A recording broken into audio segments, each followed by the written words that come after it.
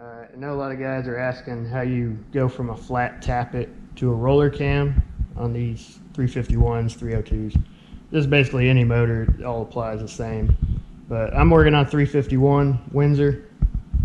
I got my cam installed, and if you just take note of this valley here, this is definitely a flat tappet block.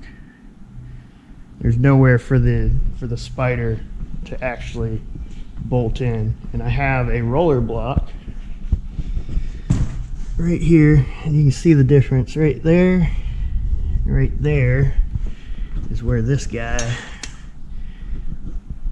bolts into, and what he does is he holds down, there we go, and then each of those little spider legs holds down one of these, which goes around these rollers.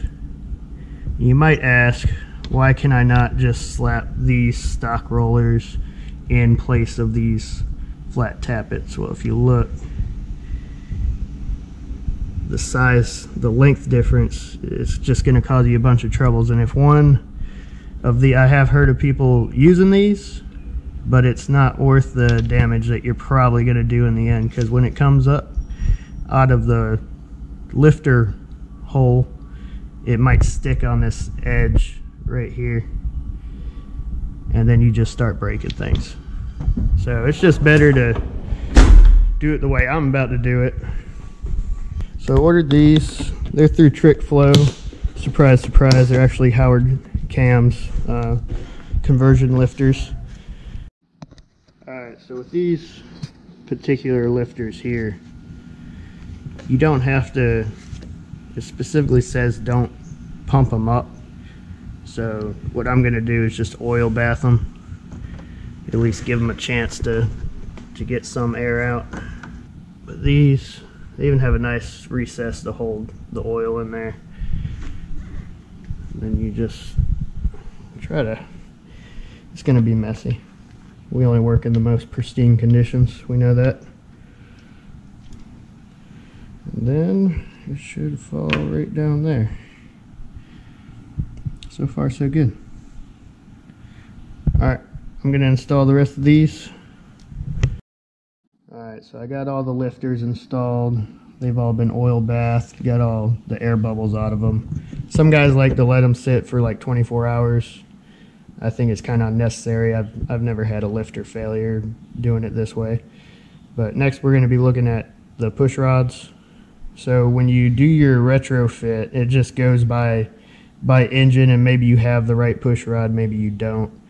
But what you want to do is check to make sure that you have the right length push rod, and I'll show you how to do that here in a second. But you can see these are two drastically different, both out of 302, but one is off a hydraulic motor and one's off a flat tappet. Alright, so I threw both push rods in there, and you can see this one came off a hydraulic roller, but in a hydraulic roller motor, the rollers sit up higher, and these are recessed for flat tappet motors because these are retrofit lifters. You can see this one came off the flat tappet, so I'm going to check and see. I'm just going to use it to check the length. I'm not going to use it to run the motor because I don't know about the integrity. I don't know anything about this push rod, so I'm going to end up replacing a whole set.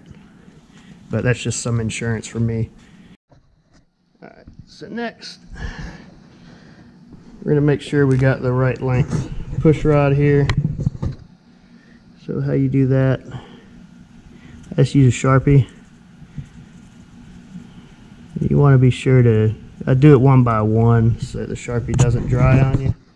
And Sharpie's easily removable with any cleaner or solvent, whatever you plan to use. So I got my push rod in there, lifters are in there, I got my Tom and chain,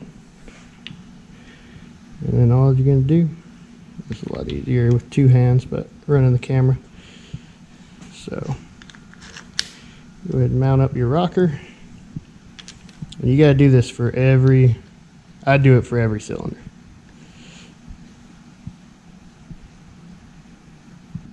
You come right here and turn it over. I turn it over about 3 times.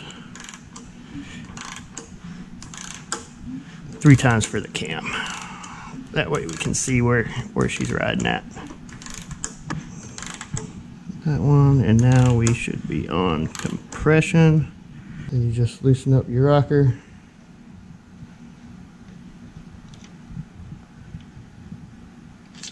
And this will give you a pretty good idea where it's riding. So I can see it's not dead center, it's a little far, it's a little bit forward. So in order to get this, you gotta get the right, but this will get us in the ballpark. So as long as we're in the ballpark, we know which push rod length checker to order. Pretty long push rod, so it might even exceed my tool here, which it will. Let's see. Yeah.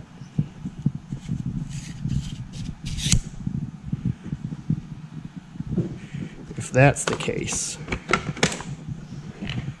now we got to go old school. Alright, so this is unconventional, but it'll get me in the ballpark of where I know I want to be as far as push rod length. So it's right there, a little bit over 8. 8 and a 16th.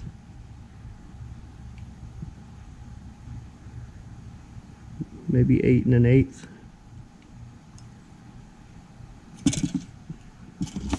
So now I know which length I kind of need, or at least I can get a push rod length checker and order the right one. So you might ask why go from a flat tappet to a roller. And I got the 2 different cams here. This was the one that came out of the 351. He just went back to flat tappet for his build. And then this is the one out of my 302. It's a Trick Flow Stage 1, and it's a roller, hydraulic roller cam. And the major issue I was having, and I just didn't want to deal with the problems down the road, is I'm running a heavier spring, and I didn't want to end up grinding down these lobes, which a flat tappet is known to do, especially if you're running too much spring pressure. You'll grind down these lobes, and what will start out as a pretty decent cam will be a piece of paperweight. With the hydraulic though, you don't have to worry about grinding cam lobes down. You can also interchange the cams. So like on a flat tappet, each lifter is matched to each of these lobes, and they have to stay with those lobes for the life of the lifter and the cam, because they're worn together, so they're paired.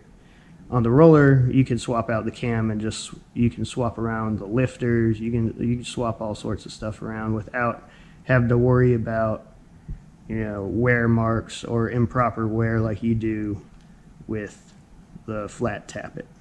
And then the only other concern that I didn't cover yet was the gear. So you got to know what your cam's made out of. If it's cast, like this is a cast, you can see it's got the little sand casting marks, and this is Trick Flows. This is made out of a completely different material. Well, you have to actually get a distributor gear, change out your distributor gear for which cam you have. I can't tell you what you need because I don't know what you have, but there's plenty of write-up on it on the internet. This is the gear for the 302, and this is the 351. I don't know what he has on there, so I'm just going to go ahead and change it out. It's $30, and it's really less of a headache if I do it now than if I chance it, put it in, grind down a distributor gear, and then have to break down the motor and replace the distributor gear.